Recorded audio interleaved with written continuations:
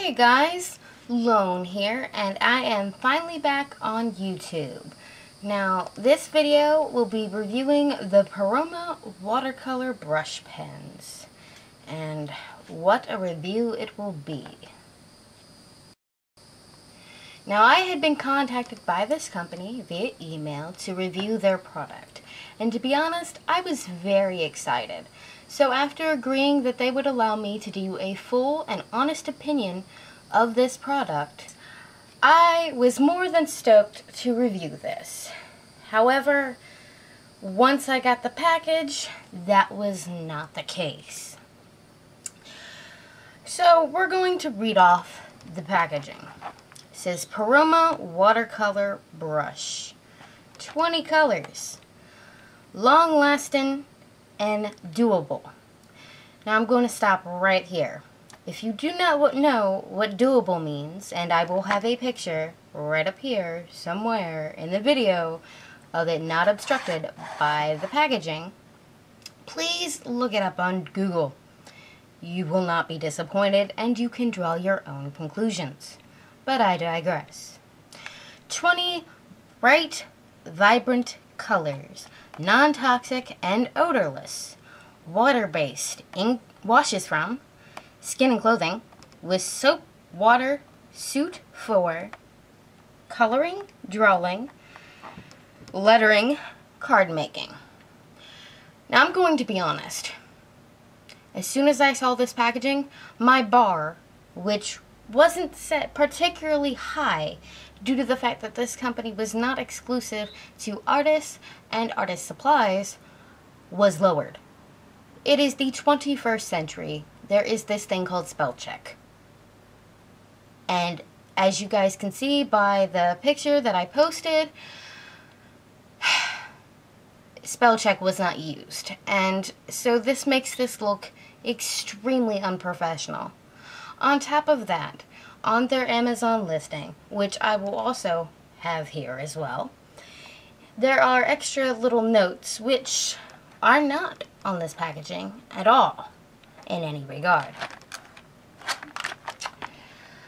Note, please keep cap on when not in use. Please clean after finishing work, dry for a few minutes.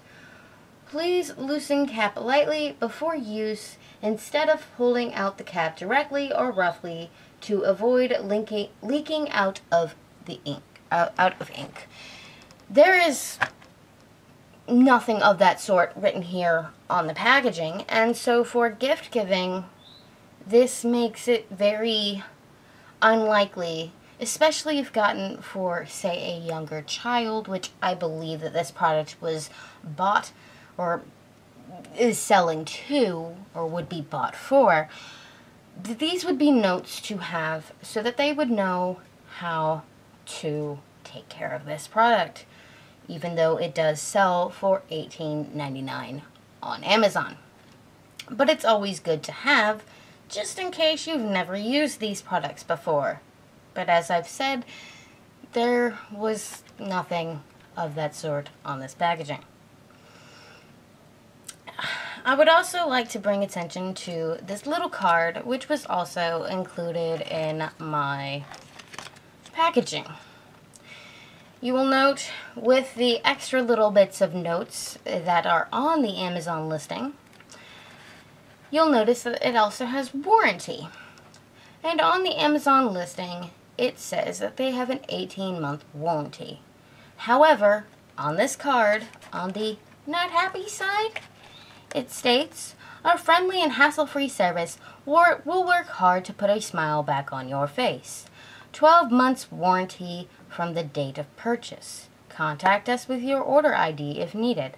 Refund or replacement, technical support, support@puroma.net. So, I'm going to point this out, and this is rather obvious, but is your warranty 12 months as it says on the card, or is it 18 months as said on your Amazon listing? Because of the discrepancy between 18 months and 12 months, it doesn't make you look any better. And it makes this look as if, just for appearance sake, that you're just trying to make money. That you don't care how this product is presented. So my bar was even lowered. Now, I'm going to show you the footage of me trying to work with these pens, and I will give my actual review of the product itself and how well it used. But if you can tell from the tone of my voice, it did not go well. And so we will continue with this review. I hope you enjoy. And please do not expect me to post this image anywhere else on any of my other social media. Now that we have covered all the issues that I had with the packaging of the Puroma Watercolor brush pens, I'm going to cover the actual product itself. I will say that the Puroma Watercolor brush pens are actually very pigmented, which is the only good thing I can say about this product. Now for all the bad points of these watercolor brush pens. The brush pens do not keep their shape. Even after one use, I noticed that the tips were splitting and it just wasn't good. On top of that, the brush hairs for the pens are uneven. In fact, I didn't notice this right off the bat when I was initially using them, and as time went on, that's when I started to notice them. So I had to take a pair of scissors to trim them down to make sure that I could actually use them. One other thing I noticed as well is that these watercolors are highly reactive to water. Like, we're talking like you drop a bit of water on a part that had dried and it reactivates almost instantly, making what could potentially be an awesome picture into a bit of a water-stained mess, depending on how much water you got on your picture and you're having to go back over those areas that got messed up. On top of that, and this is about 90%, I would say, not even 90, I would say 75 to 80% of my problem is that the water brush that they have in this pack, which is just solely what I used, what was in the pack, is absolutely horrible. It did not want to spread out the ink. It did not want to give up any sort of water for me to use. And when it did give up water, I had it laying on its side on a paper towel, and it would drip out that way. But when I actually wanted to use it, especially for large areas, that just wasn't happening. And I eventually had to trade off the watercolor brush that came with the pack and change it over to my Pentel water brush. And that is why you see a vastly big difference between the sea, or what was supposed to be the sea, and the sky. The sky was done with the Pentel water brush, whereas the sea was done with the watercolor brush before I got fed up with it and tried to just dip the pens in water to get a kind of grading effect, which then went, and became horrible, and that's why I don't like this picture. And it also shows how reactive this water is, or this pigment is to water. So, there you go. So that is my review of the Puroma Watercolor brush pens.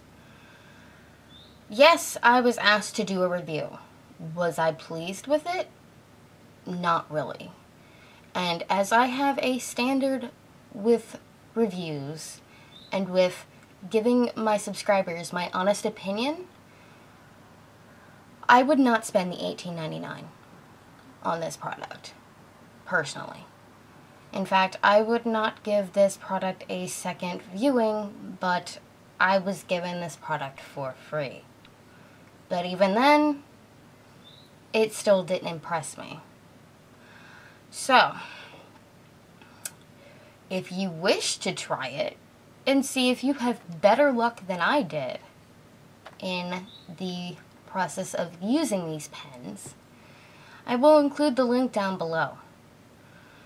However, I am honestly going to say, don't spend your money. There are other products out there on Amazon and in other locations that are very similar to this, which have a higher quality. And with that said, this review is done. So I hope that you guys enjoyed. hit the like button if you liked this video, and leave a comment down below. And hopefully I will see you guys very soon, now that I'm back on YouTube. Bye!